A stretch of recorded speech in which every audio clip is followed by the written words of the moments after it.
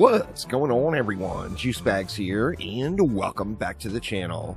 So yesterday we got the actual text document of the Harvest Moon Festival that starts on Tuesday, so just in a few more days.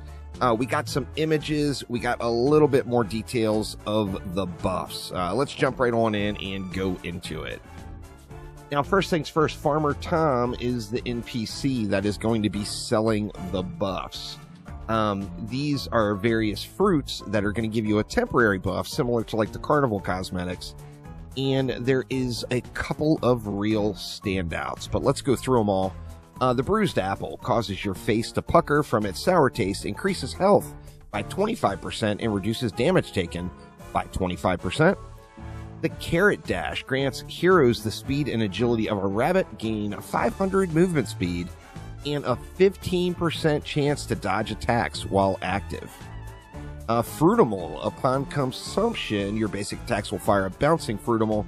This produce projectile will explode upon contact with an enemy, dealing 750% hero damage. The popcorn burst, we're going to get into this one in a moment. When defeated, enemies explode into a popcorn shower, dealing 25% of their max health as AoE damage to surrounding enemies. The radish rocket, hero will periodically shoot radish rockets. These rapid roots home in on enemies and explode, dealing 3000% of your ability power. We got the squash smash, heroes unleash a small shockwave whenever you land from a jump, dealing 100% of hero damage and slowing nearby enemies by 50%. And then the whole grain guard, the hero is enveloped in a freshly baked protective aura of whole grains, grants a 10% damage reduction and causes enemies that strike the hero to take 500% thorns damage in return. Now we also got a look at the Scarecrow pets. Here's a full screen image of it. These pets, it has been confirmed, the pet on the left is the Scarecrow. This is a gem pet. It's going to cost 400 gems, be available from the Emporium, or probably the black market dealer as well. We'll have to see there, but it will be a 400 gem cost on this one. And then the one on the right is the Scarecrow Ghost. This particular pet is the rare pet that will drop from any victory chest in the game. So this one's going to be rare, y'all, and it is going to be the thing to farm while this event is happening. So get yourself a Scarecrow Ghost, and then of course there will be a gold Scarecrow or a Dapper Scarecrow, whatever it ends up being named. This one's going to be 250 million gold from the black market dealer. This will be just a gold version of those pets. The Scarecrows do have the ability Call of Scarecrow. Fires a cursed apple that upon impact summons a Scarecrow that confuses enemies. Enemies are confused for 10 seconds and take 25% increased damage. The ability sounds decent, does not sound incredible. The 25% increased damage is just much lower than what you're going to get from like a Dragolich. However, I'm assuming since this is actually firing a projectile, the range could be quite good. Now, we'll have to see how good this confuse is, and then additionally, the cooldown of it.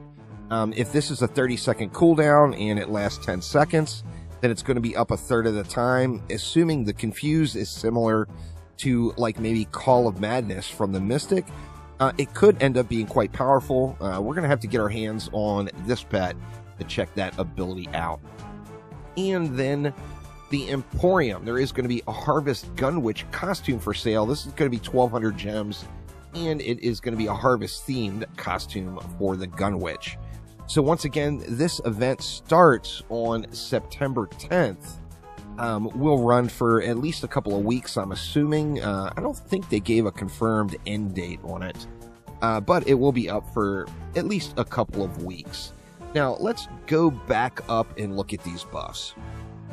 Okay, now the Popcorn Burst buff. This is the one I wanted to talk about. When defeated, enemies explode into a popcorn shower, dealing 25% of their max health as AoE damage to surrounding enemies. What does this tell us? Well, you guys remember, those of you that have been around for a while, you remember boom servos and how powerful they were many years ago. The reason these were so powerful is they scaled off of the enemy's health, and that means they had unlimited scaling. So you go all the way up to 2 billion health enemies, you're going to get more value out of each individual one. Well, this popcorn burst is scaling off enemies' health, which means there is no scaling limiter. You go up to a 2 billion health enemy, you kill them, they're going to explode doing 500 million health, or 500 million damage in an AoE surrounding. So imagine a full group of this. Going to make for some beast mode, absolute beast mode, no doubt. You got 4 players that have this, and assuming you all have 4 different targets that you kill, that's 2 million AoE damage as a group right there. So the popcorn burst is going to be a super, super hot item, and one that I personally am super excited to check out, as I just think it's going to be incredible. Now, looking through the rest of these, of course, we've got the Fruitimal, which is hero damage based. Going to be a bouncing projectile that explodes. I'm assuming this will be like a fruit version of the cats, maybe from like the Meow Mirror, except they're going to scale off hero damage. And we got the Radish Rocket, which is going to scale directly off of ability power. The real standouts here for me are, of course, that Popcorn Burst is the #1. But then additionally, you've got the Bruised Apple, which gives you 25% increased health, and you reduce damage by 25%. You've got the 15% chance to dodge, and then you've got the Whole Grain Guard. Now, we don't know if these consumables are going to stack, but if they do stack, oh man, that's going to be one seriously tanky mofo. If you take one of your super tanks in the game, like say the Barbarian, give them a Bruised Apple, give them Popcorn Burst, give them the Whole Grain Guard, assuming they will all stack together, you are going to have a crazy, crazy force to be reckoned with those particular buffs. So definitely save up. I believe these are going to be available for gold. It was asked a couple times on stream, but I don't think we got an answer on that. But they will be a consumable that will be sold from Farmer Tom here. So some hot items you're going to want to use to help you do whatever you're doing. Now, as I mentioned in the video yesterday, by all means, you're going to want to farm that Scarecrow Ghost Pet. It's going to be really, really valuable. And then a year from now or 2 years from now, this pet is going to have just stupid levels of value. If you are a longtime player, you want to farm these pets up and keep them. Don't just go and sell them. Now, on that same note, no matter where you're at in the game, any map that has a victory chest will have a chance at dropping the pet. It is a flat drop chance, which means if you're a Chaos 1 player, you're going to have the exact same drop chance as someone doing floor 999 in Onslaught mode. So it's an event for all players of all levels. Everyone should jump in and participate and have a good time with it. Yeah. The pet looks kind of cool. I'm looking forward to getting one myself. But even drop chance across the board, very, very farmable. Do target farm the pet, but do not neglect what you're already doing. So get your AP resets done, get your onslaught climbing done, get your expedition grinding done. Whatever you're doing in the game, you're going to have a chance of dropping the pets. So make sure you are min-maxing your grind time and going after more than one thing at once. But looking forward to this Harvest Moon event starting just a couple more days, and the grind will be on.